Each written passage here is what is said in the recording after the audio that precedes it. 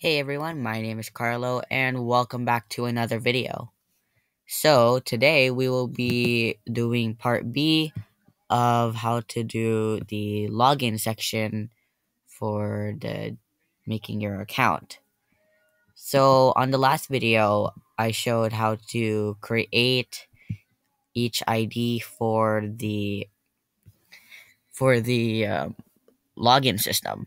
So we did the register part. So if you want to learn how to do the register, I recommend watching that video first before the login, because you're going to require the register video on what we talked about. That means adding the data table first and then adding each row. But if you're here because you want to know how to do the login part, then that's very simple. So let's get started. So let's go ahead and create a login account.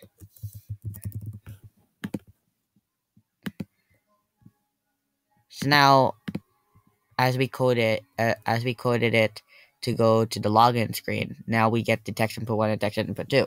So technically it's the same thing, except we're going to be doing a few more advanced lots of code. So we're going to go ahead and get button 4 because that's the trigger.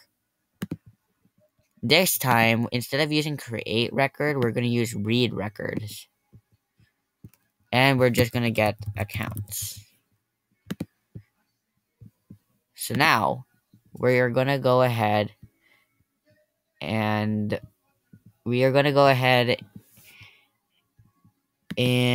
let's see, what are we gonna do next? We are gonna get the if else command. So go ahead and also get the equal onto the math part.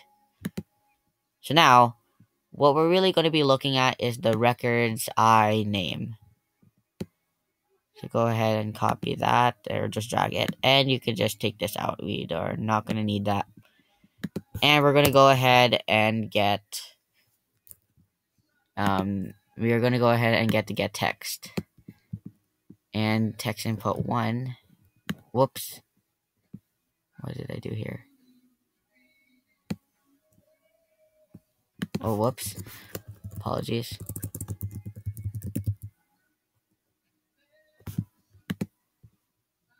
We're going to go ahead and put records I.username, because that's where we got the username from.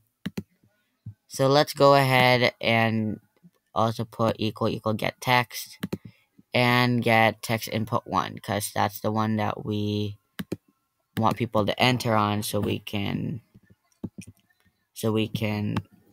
approve it and then go to the next screen, something like that.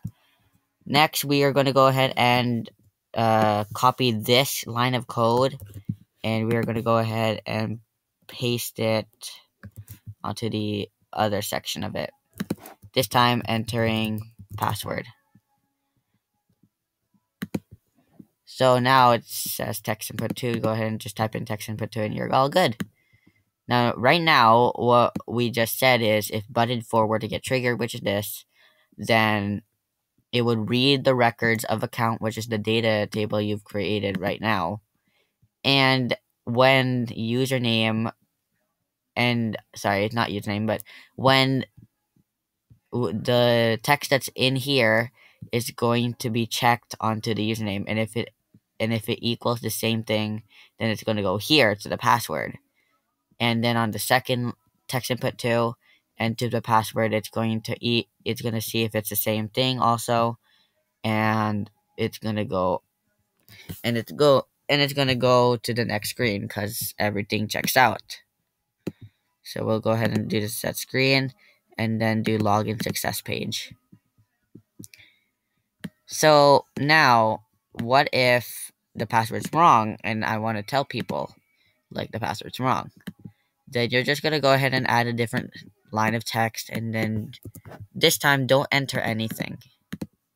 Just click enter. Now, all you gotta do is drag, and it says label 11. Now, thanks to the power of this, you can actually just type in incorrect username or password just to make it more secure, so people, if they're hacking, they won't know if it's the password or the username that's incorrect. So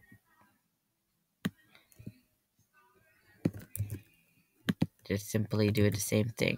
Now, you probably want it to hide as soon a certain amount of time so people don't think it froze or it's still the incorrect account. So we're just gonna go ahead and go do the set timeout like what we did on the register area, and then put in a selected amount of milliseconds. So I'm gonna do 3000, and then this time not add anything right there. That way, in like 3000 milliseconds, it will get out and go to straight to a label 11. So now it's going to be the login success page. So let's go try it. Oh, you're probably wondering, well, how does it know if it's going to do the username and it already knows which username? How does it know about the password? It could think it's like let's say one username is test and pretend it's test 2, and then this one is test 3, but you entered you entered test 3, but the real password is test 2. How does it know which ID it is? Well, then, really, it's actually what I believe is when it gets the username, it's actually going to think it's the same row as the password. So if I were to pick, so here, just to make it not confused, if I were to pick test, then the password's test 2. The system's gonna believe, oh, it's just gonna be on the same row of ID 1. Or if I say test 2 and the password's test 3, then it's gonna be the same row.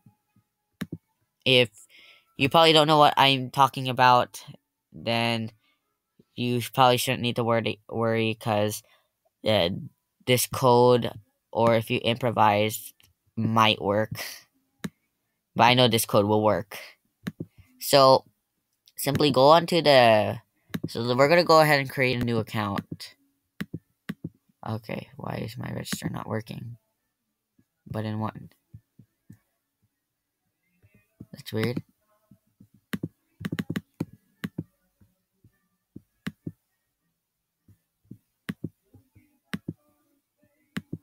Okay, well, I'm getting some technical difficulties. I don't know why I can't click it. When button 1 is clicked, it goes straight to register. I don't know why it's...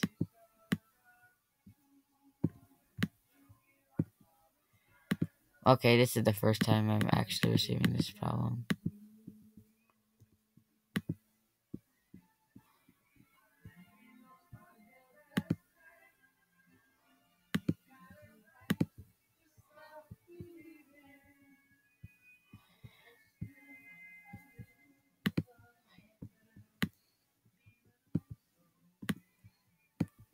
Okay, so I apologize about that.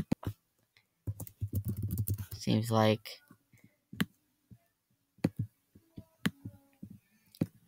that this code is not working. Maybe that why. Okay, this is embarrassing. You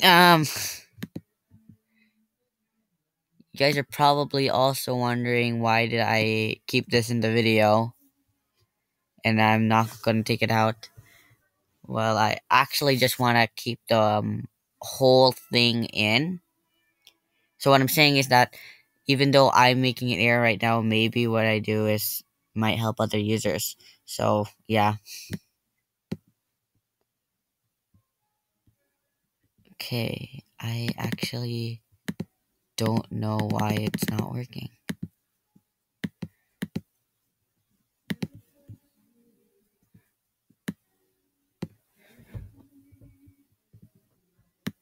Can't even duplicate it.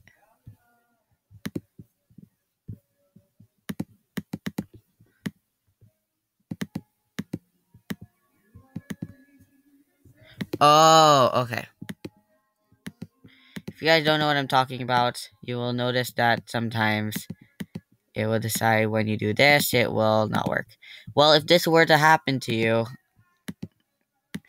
then there's actually a pretty simple thing, because what it's doing is sort of duplicating its screens.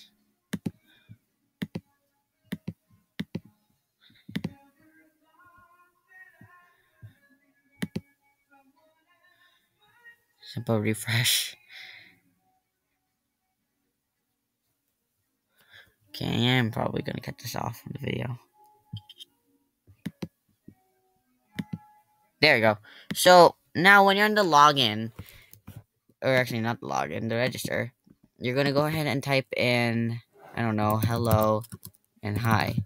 Now when I click register, it's going to say you've successfully registered for an account. When I get out, it's probably gone.